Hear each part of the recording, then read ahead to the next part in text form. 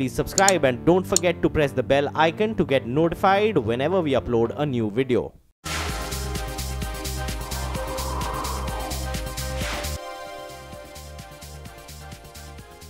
Welcome back. You're still with India Business Hour Plus. Now on to markets. The Lal Street saw a good follow-up to yesterday's stellar rally, with all indices ending at over 1 week high level. So the Nifty, for instance, rallied 0.5%, with financials contributing over half of index gains.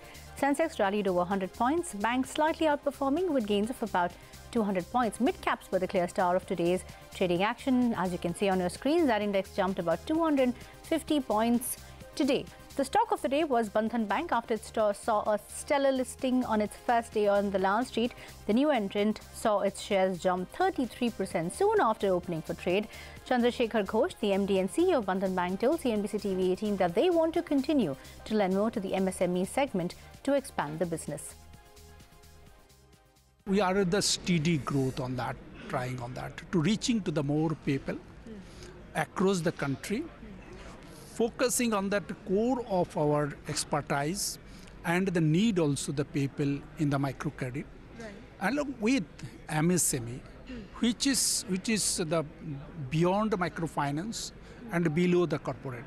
We should like to also gradually serve in that segment, because there is a need of this type of people saving the money. Well, the big story now from Deal Street. Pharma major GlaxoSmithKline is set to acquire Novartis' stake in their consumer healthcare joint venture.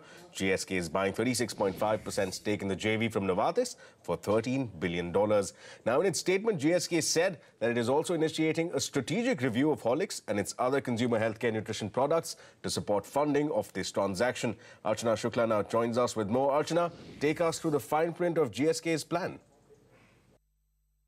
Well, it's just a week after it pulled out of the $20 billion bid to acquire Pfizer's consumer business. GSK has now pitched this $13 billion buyout of the consumer healthcare JV that it has with Novartis since 2014. And to fund such a large transaction, GSK is intending to sacrifice its oldest nutrition drink brand, Horlicks, which is almost its full India business. The company is initiating a strategic review of Horlicks and other consumer nutrition products, and also an assessment of GSK's 72.46% shareholding in the Indian listed consumer subsidiary.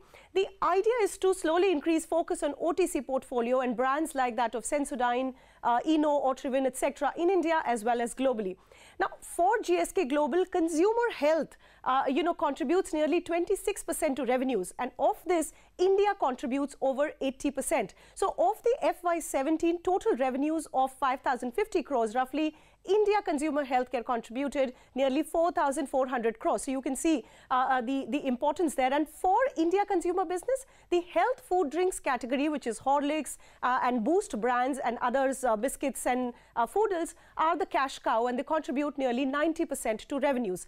Now, with the next chart that comes up on your screen shows the market share. With a 56% market share, Horlicks and Boost together are leaders in the $1.1 billion malt-based drink space in India.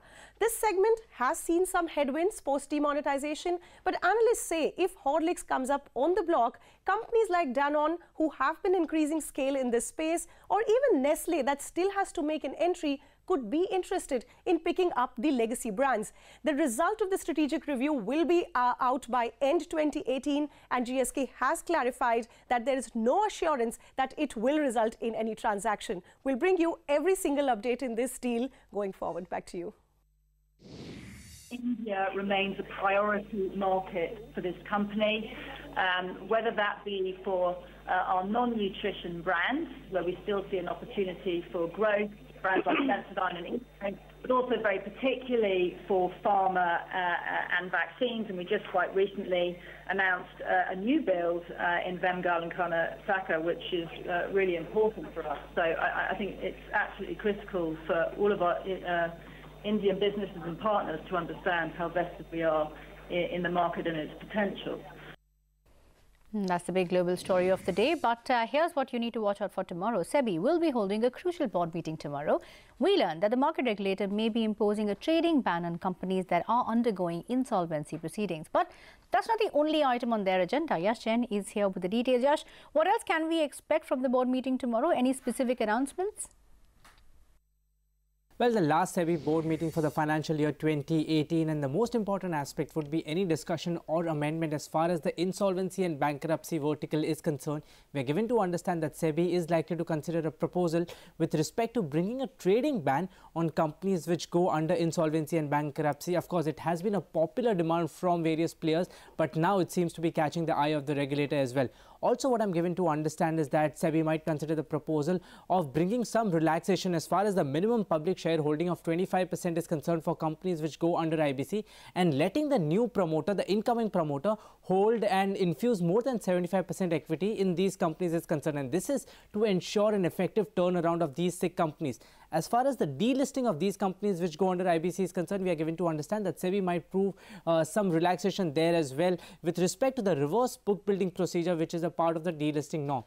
Coming to the next important point, which is with respect to the regulations on non-compliance of the listing requirements, we are given to understand that SEBI might give more powers to exchanges to essentially freeze the promoter shares in these companies which do not comply with listing regulations. Also, if there is a continuation which happens as far as non-compliance is concerned, then exchanges might also be given the powers to initiate delisting process for these companies. The third and the most important would be the whole buyback setup which we have. SEBI is looking to put a cap as far as how much of quantum can be offloaded in buyback. That is expected to come around 25%, and also it is looking to put a time interval between two successive buybacks from a same company, which we'll have to see what is the time interval, and which means that the company won't be able to come up with a successive buyback in that period of time. Thanks a lot to Yash for that. Now, the terms of reference for the 15th Finance Commission have the southern states up in arms. Now, they believe that as per the 2011 census, as the data for devolution of tax revenue from centre to the states will hurt their interests. Now, the government has tried to allay those concerns raised by these states, indicating that there is flexibility in the census data that can be used. Now, a government official tells the CNBC TV18 that while the primary criteria is the 2011 census, the Commission is free to use data from 1971. But regarding concerns on the terms of reference in the 15th Finance Commission, I beg your pardon, the official said that they are fair and balanced and will not need further clarification. Regarding states that have controlled population using incentives and feel that leaves them disadvantaged with tax devolution, the Finance Commission may look at performance-linked incentives for those states. Well, time now for another short break, but up next, Maruti Suzuki may have deferred its plan to launch its first fully hybrid vehicle. Why? We answer that question on the other side of this short break.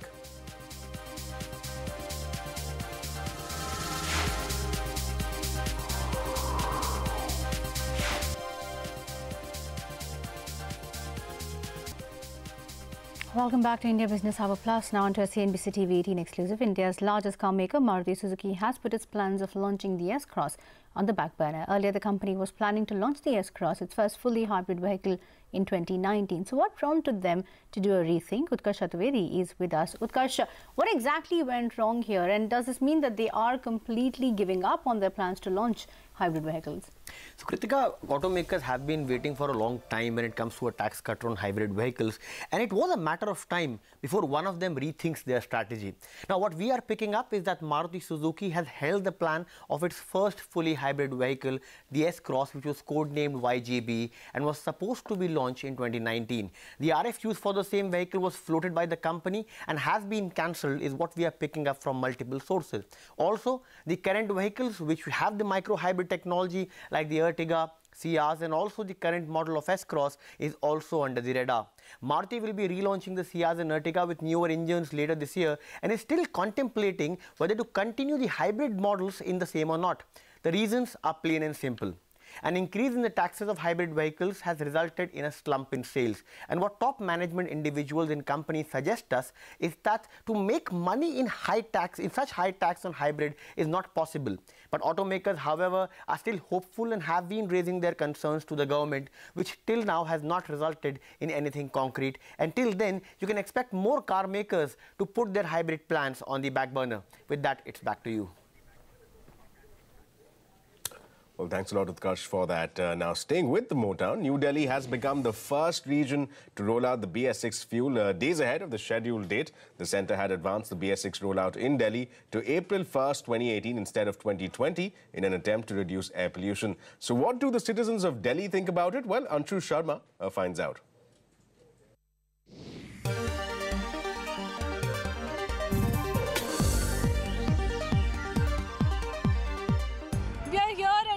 Kalyan Marg, right opposite the Prime Minister Narendra Modi's residence at the BPCL and HPCL fuel pump.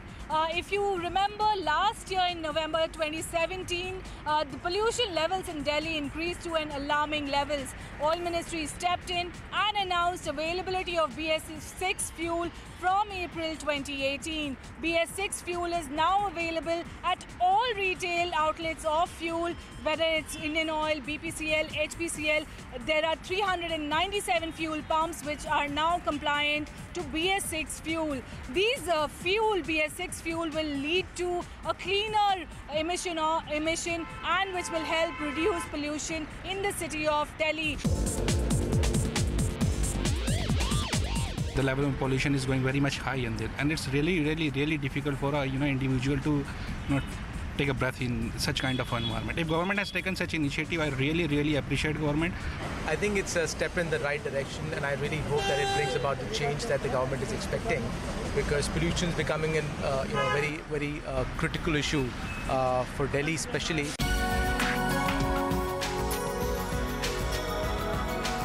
But industry experts say that full benefit of BS6 fuel will only be reaped when vehicles compliant to BS6 are out on the roads. The OMCs, or the oil marketing companies, are now looking to expand BS6 fuel to NCR region outside Delhi as well as other metro cities of India.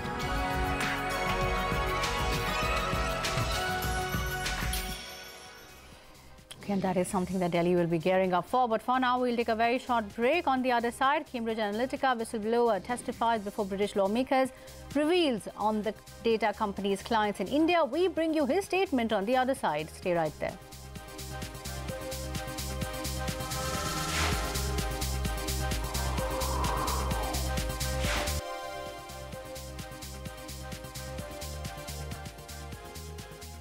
Well, on to a developing story now. Former employee of Cambridge Analytica and whistleblower Christopher Wiley has said that the voter profiling firm has worked extensively in India and has offices and staff here as well. Appearing before a parliamentary panel in the United Kingdom, Wiley suggested that the Congress party might have been a client of Cambridge Analytica.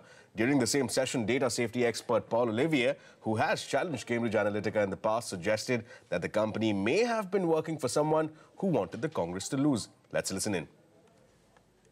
You focus on the world's biggest democracy with lots and lots of elections all the time, India, as being a prime source of business, wouldn't you? And you mentioned that they'd done quite a bit of work in India. Could you just describe what you're aware of? I believe their client was Congress, but I know that they've done all kinds of projects, both regional. I don't think they've done I don't remember a national project, but I know regionally. I mean, India's different states. Yeah, I mean, India is so big that one state can be as big as Britain. But they do have offices there. They do have staff there. I believe I have some documentation on India, which I can also provide to the committee if that's something of interest. Very welcome. Yeah, great. Yeah. Another country that doesn't need any tensions in being inflamed. Yeah. Yes. My understanding, relating back to the Romanian, your predecessor, Dan Harrison, So there are stories that are starting to come out, and the one in India of his involvement when he died later in Kenya. So he was working for Congress, apparently, according to reports from India, but apparently he was really paid for by an Indian billionaire who actually wanted Congress to lose. So he was pretending to work for one party, but actually really paid underhand by someone else. That seems to be the reports that are coming out now from India. So definitely on all this, there needs to be some collaboration between Romanian, Kenyan, and Indian journalists to piece out what happened. Very interesting testimony there. But back home, Law and IT Minister Ravi Shankar Prasad has demanded an apology from Congress President Rahul Gandhi, referring to Cambridge Analytica whistleblower's suggestion that Congress may have used the firm's services. The minister said that the Congress stands exposed. Mr. Rahul Gandhi has been trying to divert attention. Today, he stands exposed. I demand that Congress party must apologize to the nation. We also demand Mr. Rahul Gandhi must apologize to the nation. No more false alibi will absolve the Congress party from a blatant lie which they spoke before the country that we have not used the services of Cambridge Analytica. Well, staying with action from the political theatre, latest in the battle for Karnataka. Now, the Election Commission has announced the date for Karnataka election. The state will vote in a single phase on the 12th of May, and the results will be announced on the 15th of May. Now, this announcement got mired in a controversy. Even before the Election Commission announced the poll date, BJP's IT cell chief Amit Malviya and Karnataka Congress's social media in charge Srivastava YB tweeted the dates. However, they got the counting dates wrong. Amit Malviya later deleted this tweet. Both of them have claimed that they picked up the dates from television reports. Meanwhile, Chief Election Commissioner O.P. Rawat has promised strict legal action and administrative action in this case. I am blaming the government and party. How they came to know? Because Central Election Commission is an independent body, and before they giving all the details about the election date and everything, how the BJP came to know? It means that something is wrong in Central Election Commission. Well, it is a secret matter. Dates are not to be known in advance to any political party. So his announcing it has hurt our party image. But how seriously the party views this, only the party president can decide. You should ask him. Meanwhile, West Bengal's Chief Minister Mamata Banerjee has stepped up her efforts to forge a national alliance with non-BJP and non-Congress parties ahead of the 2019 Lok Sabha elections and to fast-track this process. The Trinamool Congress chief is currently holding a series of meetings in Delhi. CNN News 18's Maria Shakil, who has been tracking these developments, is here with the details. Maria, any clarity on by when we can expect some movement on this? After KCR gave the call for a federal front, a non-BJP, non-Congress front, and he particularly reached out to Mamata Banerjee. Mamata Banerjee is now in Delhi and she has held very important meetings, and one is that of NCP chief Sharad Pawar.